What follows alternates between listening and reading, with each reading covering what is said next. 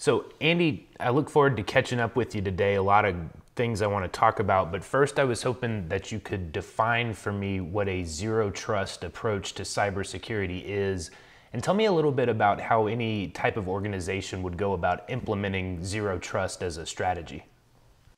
Well, zero trust is certainly getting a lot of attention. It's been around for years, but in the United States, the emphasis of the government-wide approach to cybersecurity is really considering the zero trust model.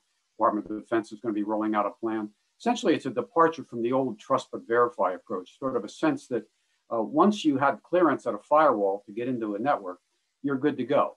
So this model is a never trust, always verify model. So essentially, it's requiring all users, even those inside the enterprise network, to be authenticated, authorized, and continuously validated in terms of the security configuration posture before moving forward. So it really helps create sort of a micro segmentation. So it helps minimize the damage and helps lessen the possibility that the bad guys get in and then they can migrate throughout your enterprise. And so I think there are a number of guideposts that are being developed and being strengthened that any organization can follow, such as NIST has got some very important publications regarding zero trust. MITRE, the federally funded Research and Development Corporation, has a supply chain risk management framework that's very helpful for this. Within industry groups, so for example, in the telecom industry, financial sector, there's a lot of information sharing on how to set the requirements and how to make sure that the principles are being followed to maximize assurance, transparency, and accountability.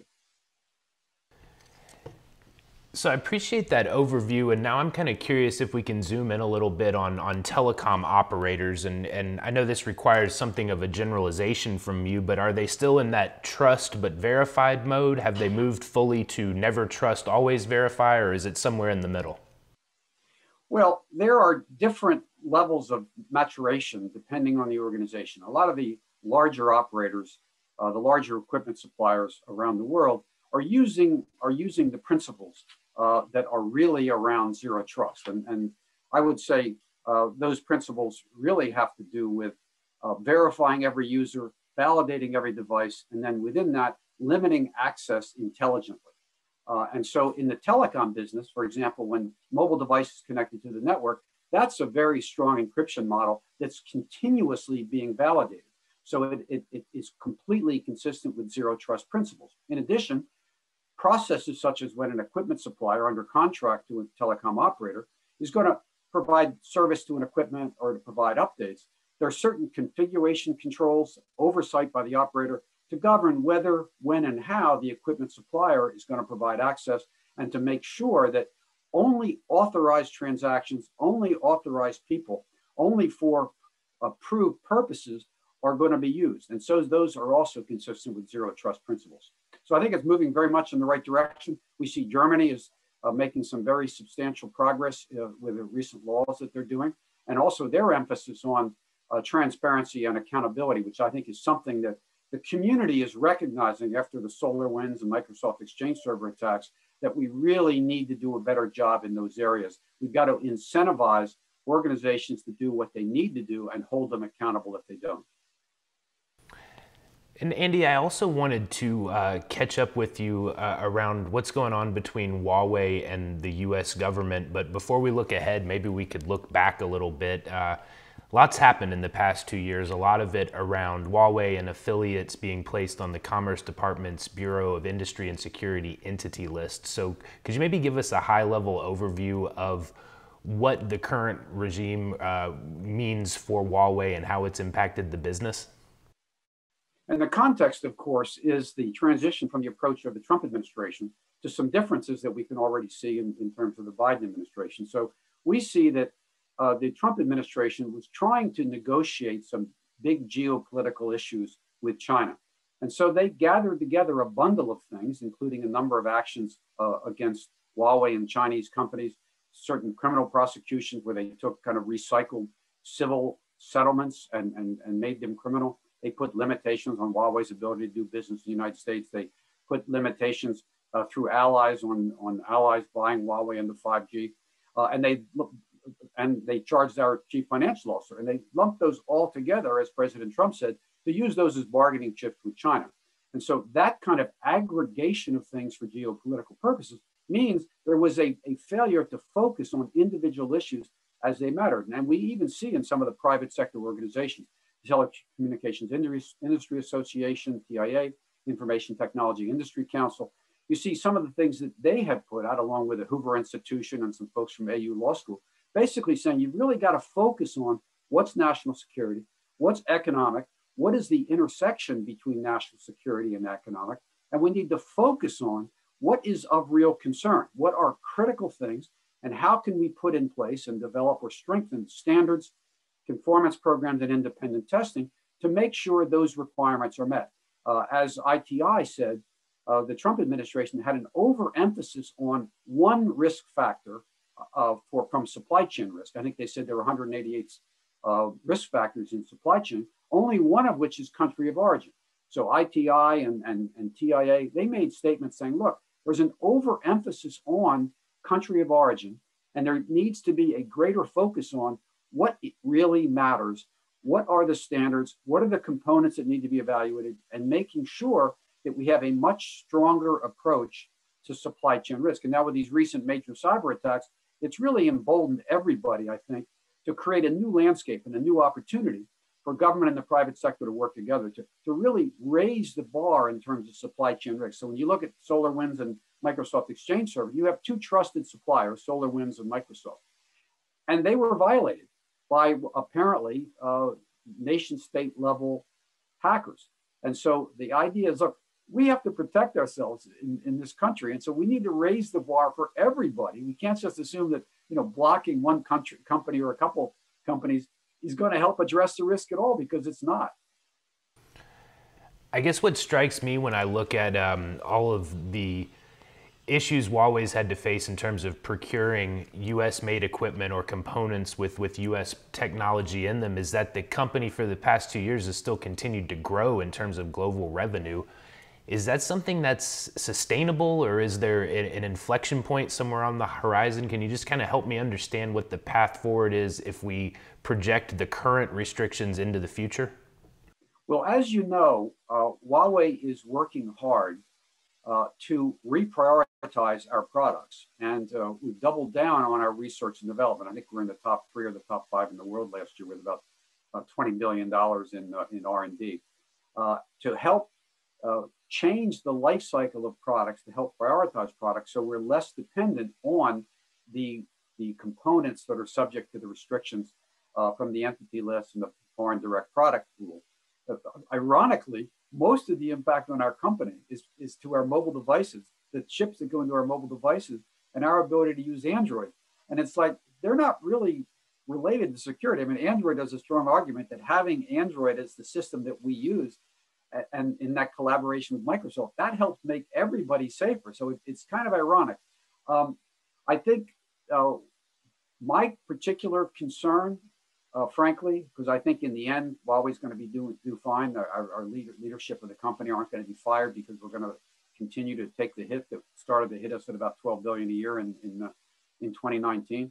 The fact is, the question is the longer term impact on the U.S. semiconductor industry is what's concerned to me. And I think that's most likely to be resolved in whatever way it's going to be by conversations between the industry association, and the government and elected officials to try to determine, and I think, again, this is disaggregating issues, look at them in a clear way. What is in the best interest of the United States in terms of the question of whether American companies can sell non-sensitive technology to Huawei and other companies? For Huawei, back in 2019, we spent, say 2018 was about $12 billion in procurement. That's about 40,000 direct American jobs. And if eventually, and eventually is a long time, but Huawei is going to be able to buy some of these components from other places, although we'd like to come back to the United States now, if we have an alternative, we're going to buy from other places. And those jobs are going to go away, and that's going to directly hurt Americans. So hopefully the focus will be, again, on what's in the best interest of the United States, in this case, national security and economic well-being. Andy, earlier you mentioned the Biden administration. As we have this conversation, we're just right past his 100-day mark, and I'm kind of curious to get your opinion on whether some of the restrictions instituted under the former administration will be revisited? Do you think things will stay the same, or do you see a potential for the relationship to deteriorate further? Well, let's put it this way. I think we see in what the Biden administration is doing is a priority on things that are very, very important, some of which were not, apparently prioritized by the Trump administration. So, for example, President Biden's executive order on the semiconductor industry and the executive order focusing on trying to understand what are the things that greatest supply chain risk to the United States, and trying to help promote the American semiconductor industry with research and development grants and with various incentives. Helping American industry compete vis-a-vis China and the rest of the world, that's great. Blocking companies doesn't really help America continue to grow its lead over China. And so I'm encouraged that the Biden administration is focusing on those things that can really make a difference for America. The eventual impact on the ability of American companies to sell to Huawei remains to be seen.